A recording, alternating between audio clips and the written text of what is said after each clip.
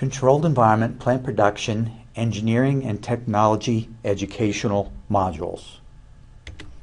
I am Dr. Gene Giacomelli from the Department of Agricultural and Biosystems Engineering at the University of Arizona.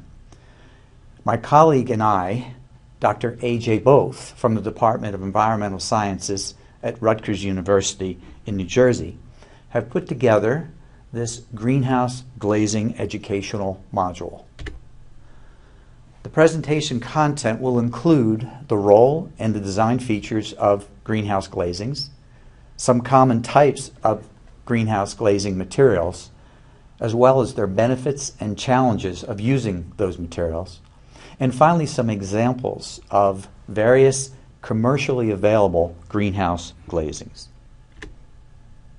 Our primary objectives in this module is to help you identify the different greenhouse glazing options, to describe the benefits and the challenges of these options, and then to be able to recommend an appropriate glazing option. Greenhouse glazing affects light transmission, but glazing is only part of the story. The goal is to get the sunlight to the plants so they can grow. To do that, the greenhouse is located in a certain area and is dependent on the local weather conditions, which change throughout the time of the year. And then the glazing material is selected to put on the greenhouse, but there are structural components to hold the glazing up, and there are materials inside the greenhouse, as well as the greenhouse orientation, whether that's with the gutters pointing north to south or east to west. All of these contribute to affecting how much light is available to the plants in the greenhouse. You then have only a few choices to make on the type of glazing. That is, whether it should be glass or plastic, whether it could be rigid plastic panels or flexible film plastic, as well as putting it in as a single layer or a double layer. In addition, you can select special plastics that have additives and treatments to improve their physical properties, primarily to increase light transmission. And ultimately, you need to determine and know in advance the crops that you plan to grow. The greenhouse effect. Essentially, putting a glazing over top of a structure in sunlight traps solar energy. More energy enters into the greenhouse structure than leaves, and as such, the greenhouse air temperature increases. In the image, we see the visible light being transmitted into the structure. We see some of the light that has been absorbed and warmed the interior of the greenhouse as leaving as infrared long wave radiation. The light may not all enter the greenhouse. Some of it is reflected at the surface of the glazing. The rest is then transmitted. Once inside, it can be used by the plant or absorbed by the structure. And then with the warming, it can be re-emitted and transmitted back out through the glazing, or with special properties of the glazing, it could be reflected back in, and then the temperature continues to rise. This is the traditional greenhouse effect, and it's very important for maintaining air temperatures in the greenhouse, and it is dependent upon the glazing that you select. The pathways of solar radiation include the travel from the sun of the radiation light, passing through the Earth's atmosphere and reaching the outer surface of the greenhouse. Then it's transmitted through the glazing. And the light must avoid the structural framework or any overhead equipment prior to reaching the plant canopy. Once in the canopy and penetrating down into the canopy, it hopefully is absorbed by plant tissue, and the energy of that photon of light then is used for photosynthesis, which is the basic energy system, that process which provides the plant to grow. Greenhouse glazings in general, particularly in the U.S. and in many countries around the world, are dominated by plastic. Although glass was the original and traditional material, polymer plastics, particularly in the last 50 or 60 years, as thin films or rigid plastic panels have become very popular because of their availability and their lower costs. The selection is influenced by the structure, the crops grown, obviously the costs, the labor involved for replacement, and the environmental impact for both fabricating the material and ultimately the disposal of the material. There's three fundamental categories of coverings that we'll discuss: glass, plastic films, rigid plastic sheets, and panels. Traditional glass. Glass is very long lasting. It has a great resistance to ultraviolet UV radiation and air pollution, and has a very high radiation transmission. However, it is vulnerable to hail, but you can, with more costly glass that is tempered and annealed, increase its strength and its reducing its vulnerability to hail. Traditionally, the panels were very small size, but now they can be made very, very large, as much as 1.8 by 3.6 meters as one sheet. Maintenance includes periodic cleaning so that you maintain the high radiation transmission and the ability to keep it sealed tightly around its edges to reduce energy loss and to increase energy conservation.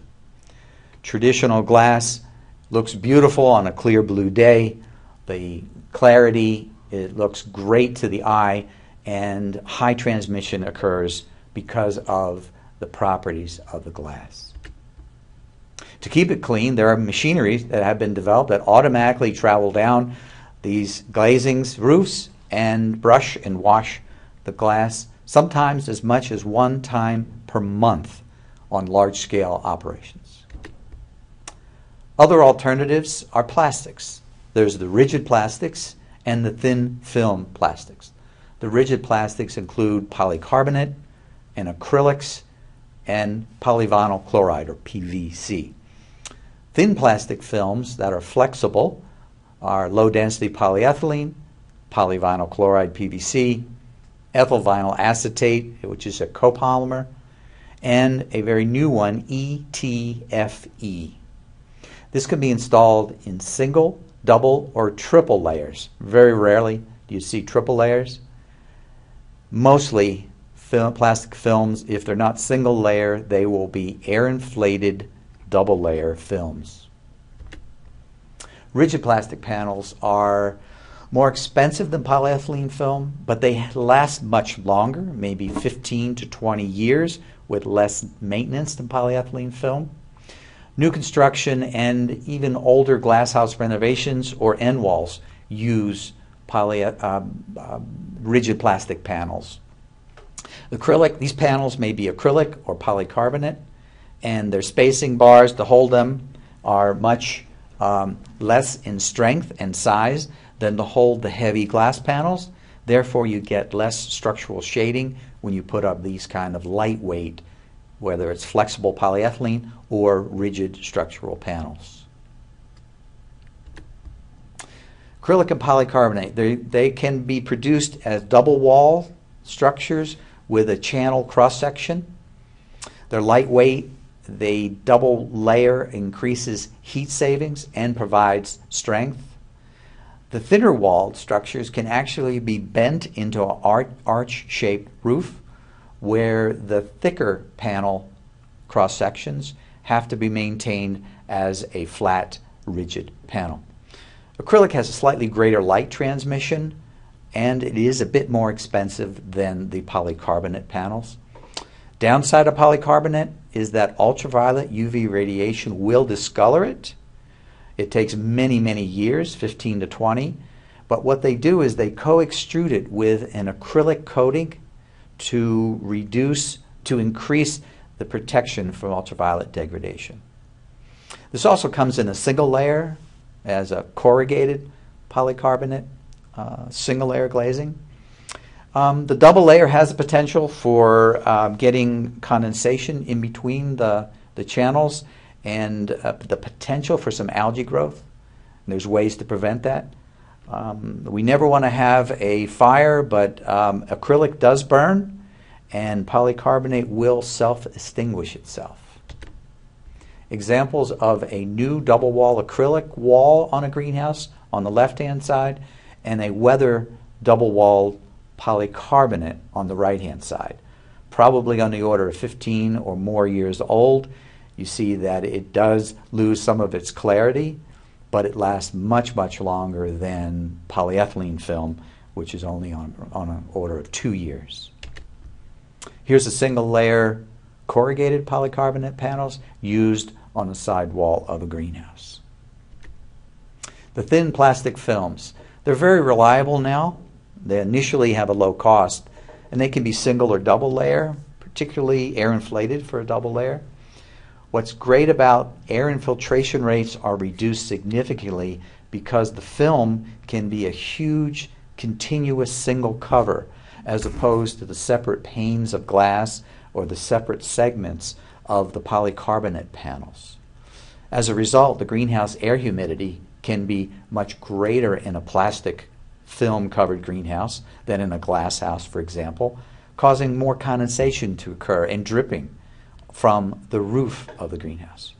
There's ways to reduce that problem with no drip films, with additives to make it such, to increase roof slopes, or to add a third catchment layer underneath the other two layers. Best thing about polyethylene, if it's kept clean, it can be recycled.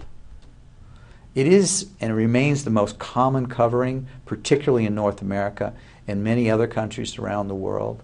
It has a minimum useful life of at least 12 months and appropriately sized thickness to respond to that, or 24 months up to 3 or 4 years as well, with more additives to protect it from UV degradation, and thickness to give it more strength to last those extra years. Light transmission in general for a single layer polyethylene is 90%, and for a double layer is 80%. This can be manufactured in a number of ways with multiple layers having different properties, many, sometimes as much as 5 layers put together, co-extruded, so that it can have different properties with each one of those layers. Some of these properties are essentially chemical formulation enhancements. EVA, or ethyl vinyl acetate, is added in small amounts to make it more flexible, particularly in cold weather.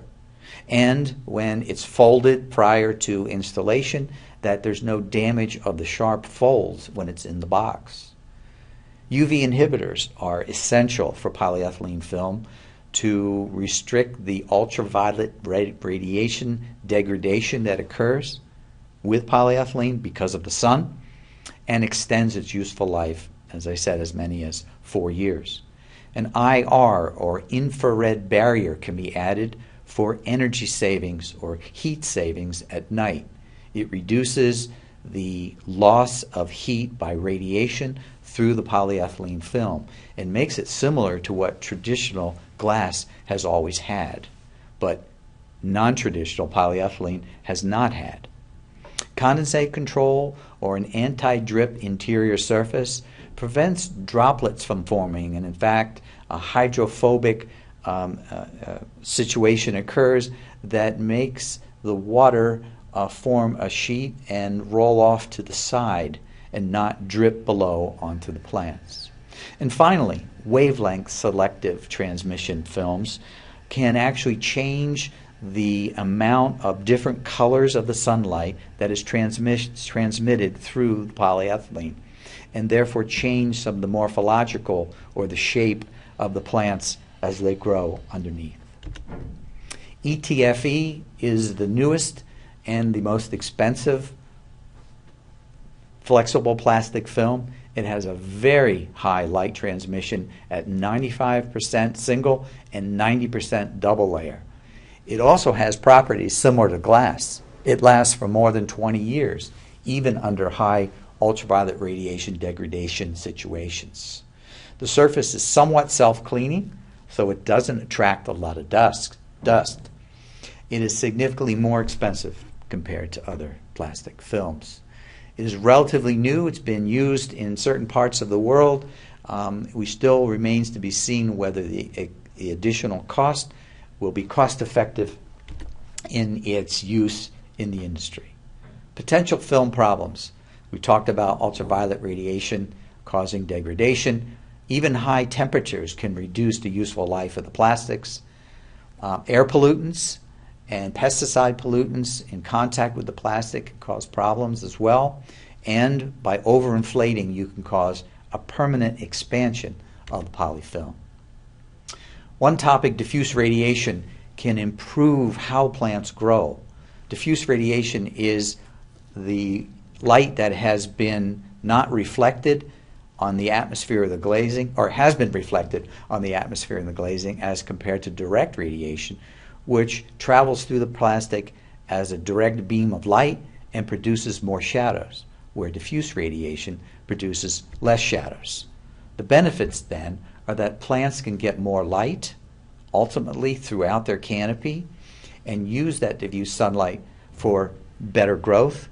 And some greenhouse glazings, like the polyethylene films and the flexible plastic films and even the rigid polycarbonates, diffuse light more intensely than the clear glass has been doing for many, many years. This is very beneficial for tall crop canopies to get light and improve yield into the lower portion of the plant. This image shows you some of the darker regions where the shadows are occurring on the plants.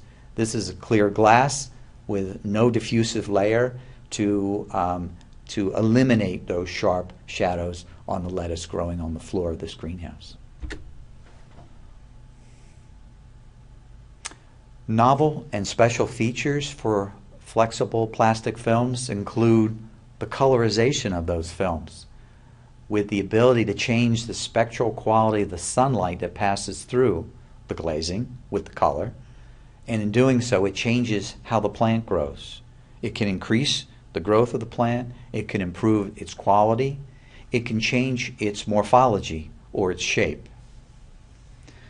Most recently, photovoltaics have been tested to be embedded in the glazing, with the idea that some of the energy from the sun would be used to generate electric power and provide a bit of shade to the plants below, but the remainder of the solar energy would be used to grow plants, just as if it was a normal glazing without the embedded photovoltaics. Additional resources are available. Please go to our websites at Rutgers University, Horticultural Engineering, and at the University of Arizona, the CEAC, Controlled Environment Agricultural Center website, as well as the glazing manufacturers put out a lot of good material about the benefits and the properties of their materials. And there's some technical books and writings that you can see available as well about greenhouse glazings. I'd like to thank you very much. Appreciate this opportunity.